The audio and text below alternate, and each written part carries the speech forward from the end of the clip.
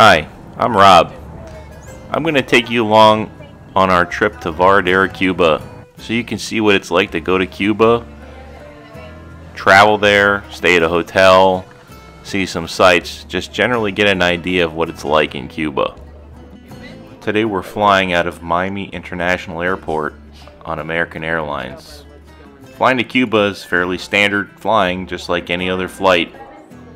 Get to the airport early is my first piece of advice to you.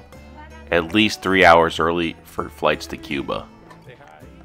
That's my mom Marianne and my wife Morellis.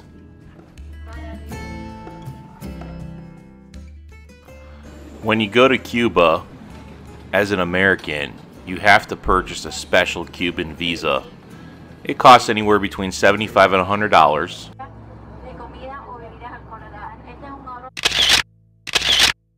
This visa is required to enter Cuba. If you by chance don't have it, they will force you to buy it in Cuba and there'll be a penalty. Now let's talk about luggage. Going to Cuba is very similar to flying on a domestic flight. If the airline charges a bag fee, they're going to charge a bag fee. Depending on the airline, there could be some Cuba-specific quantity and weight restrictions on your luggage that you should be aware of before your flight. Another note about luggage going to Cuba. A lot of people opt to wrap their bags at the airport in Miami. What I mean is there's a guy that'll charge you extra money to put cellophane wrap around your bag. This is because the Cuban authorities have a history of being rather rough and intrusive with luggage. And if the bag is wrapped, there's less chance they're going to open it up. Your bag, when arriving in Cuba, will be x-rayed. And if there's something in it they don't like, they will open it. You need to know that there's certain things you absolutely cannot bring to Cuba. Communications equipment like transmitters, receiving equipment like satellite dishes, drones. Just keep in mind you're entering a communist country. It's a great place to vacation, but you should be mindful of all the rules and know these rules before you enter the country. As we land, the flight only took about 45 minutes, just enough time for the drink service to go through the plane one time. Now I'm going to show you a little bit of the Varadero Airport as we go up the jetway, just so you can kind of get an idea of what you can expect when you go there. When you arrive in Cuba, you'll have to change your dollars to the local currency.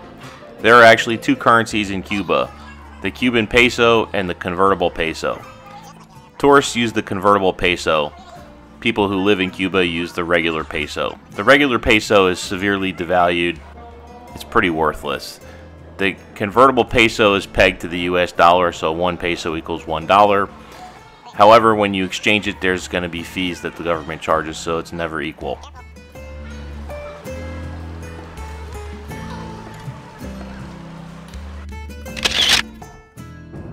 So here we are leaving the airport, headed for our hotel.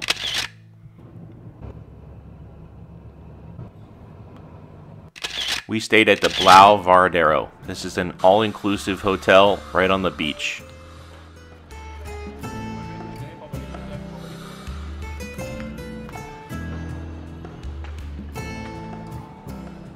So now let's talk about the rooms in this hotel.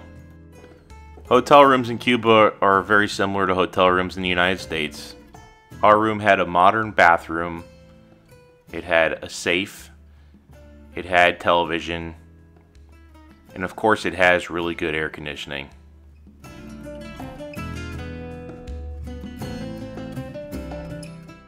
The electricity is 220 volts in Cuba. Bring your converters. Now let's talk about the beach that's connected to the back of the hotel. There's volleyball. There's water activities that are inclusive.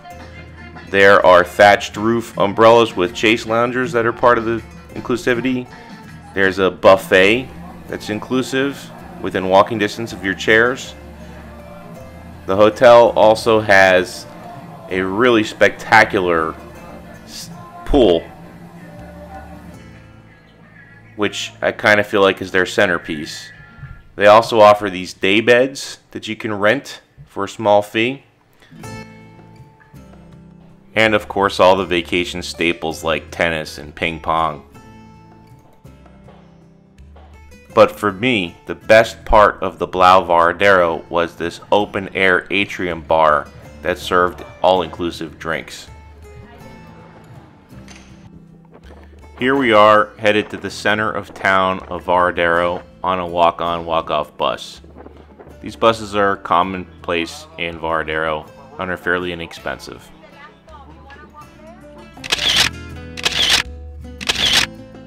Did you know that Al Capone had a house in Cuba?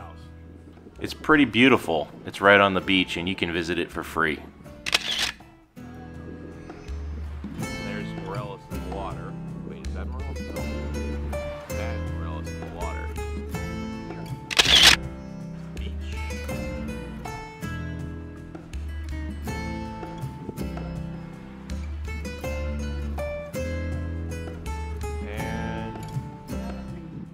We just happened to be at Al Capone's when this young lady was getting married, so I took her picture. Al Capone's house has a little bar and they serve a little bit of food. Everything's reasonably priced. One thing you have to do when you go to Cuba is ride a Coco taxi. These are like little taxis on mopeds and it's quite an experience. In my opinion, Cuba has some of the world's best beaches. White powdery sand in many places, and clear water.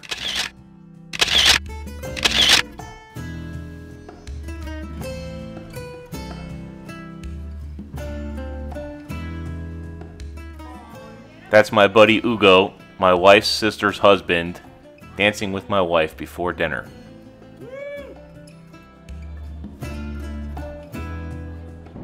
There are many things to do in Cuba besides going to the beach. One of the things you can do is go swim in a cave. And that's what we did. Somebody jumped in.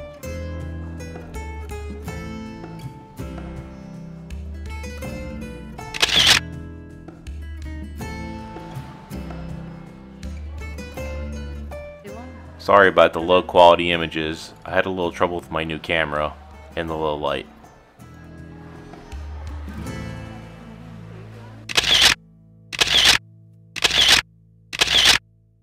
Here we are driving from Varadero to Havana.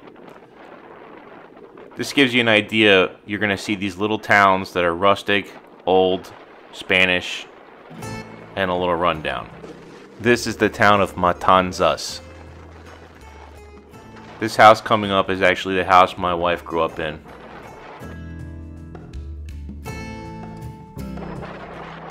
The drive is scenic all the way along the coast to Havana. Here we are in a little town called Mirador de Bello Monte. This is the view from the Lookout restaurant in the city where we stopped and had a beer. As our trip winds to an end, here we are entering the city of Havana. You'll be amazed at all the classic cars you'll see in Havana and all of the beautiful old buildings.